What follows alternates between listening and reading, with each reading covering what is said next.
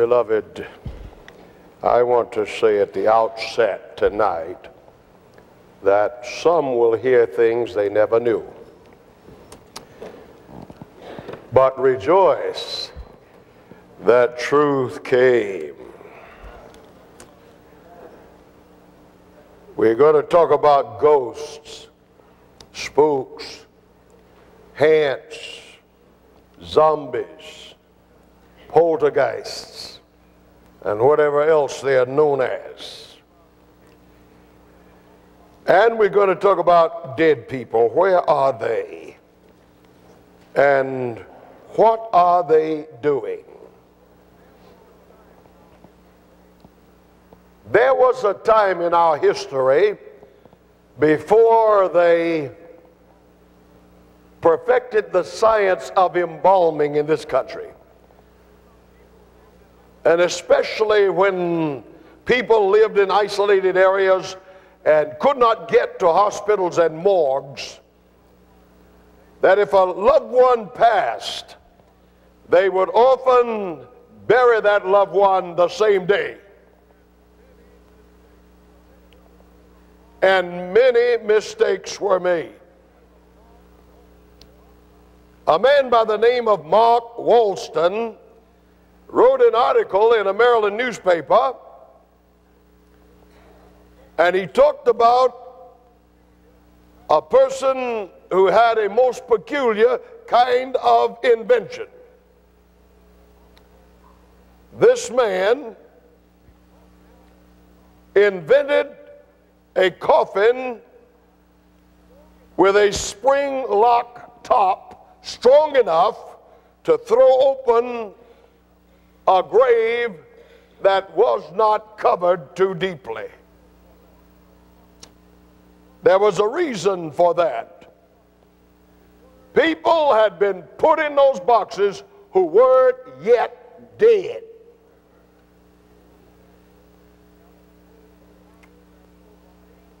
A Gallup poll revealed that over 8 million people now claim to have had a near-death experience. There is a book, this is an article right out of the paper. There is a book called Embraced by the Light.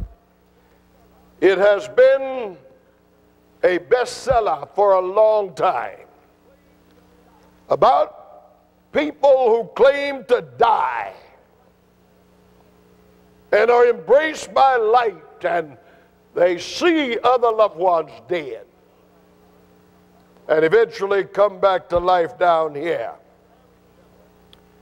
Another man by the name of Harry Shepard of Orange County, California, belonged to the Orange County Society for Psychic Research. And he bought a tape recorder and went out into the graveyard at night listening for voices from beyond the grave. And it says in this article, listening to the dead, from spirit voices to poltergeists, they have got it on tape.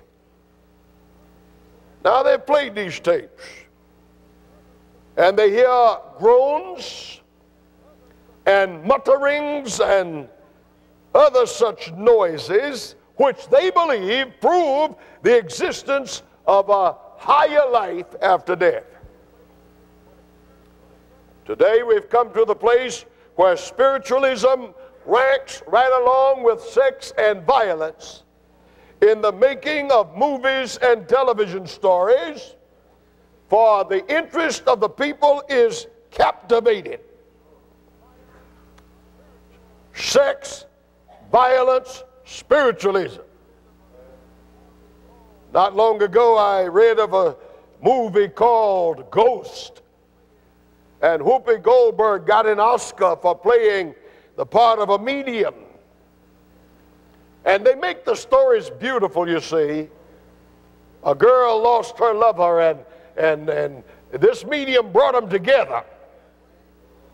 And when that thing was shown on an airplane, a friend of mine said folk were just weeping. And when it was over, a lady said, I believe that's the way it is. Ladies and gentlemen, that is not the way it is. Every now and then these things show up in my mailbox. A Capitol Hill astrologist. Do you ever wonder what the future holds for you? Would you like to know who and when you should marry? Maybe that's why the divorce rate is so high. Would you like to know who your enemies are? How to be a success? How to win the one you love? This gifted woman can answer any and all questions. All you need is her. You don't have to pray if this is true. And you know, it's out here in Phoenix. I was driving home the other day, and there's a house sitting off there, Palmist. They're here.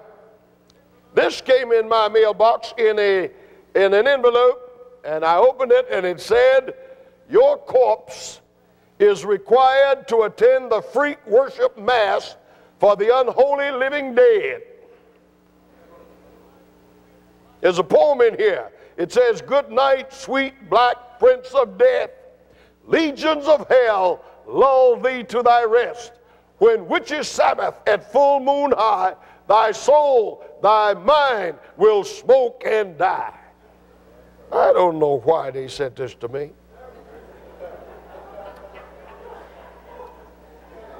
But there is no end to it. Whether you want to believe it or not, today, a large number of congressmen and senators depend on astrologers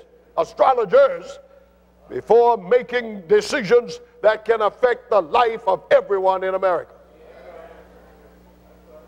A former president not far removed and his wife got information on hard and basic decisions from an astrologer before he could make up his mind. Many of these people have 900 numbers. The minute you start to talk, they are making money. They've got a movie star and a songstress advertising on national television. All of these people draining funds, deceiving minds, confounding the public, confusing them, and transplanting faith, which is displaced by all of this foolishness. 1989 was a bad year for psychics and astrologers.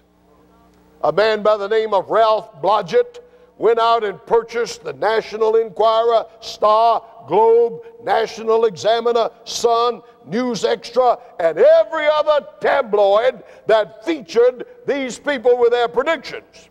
He then put into his computer every one he found in those magazines. There were 550. They were made by folk like Gene Dixon, Barbara Duchess, Emil Dumas, Penelope Fortune, Montana Kelly, Sven Peterson, Belle Starr, and 28 others rich already on the gullibility of the public. This man isolated 550 predictions. 535 failed. They were wrong 97% of the time. And yet people get on that 900 number and they pay their money. They will believe everything except that which has never been proved a lie.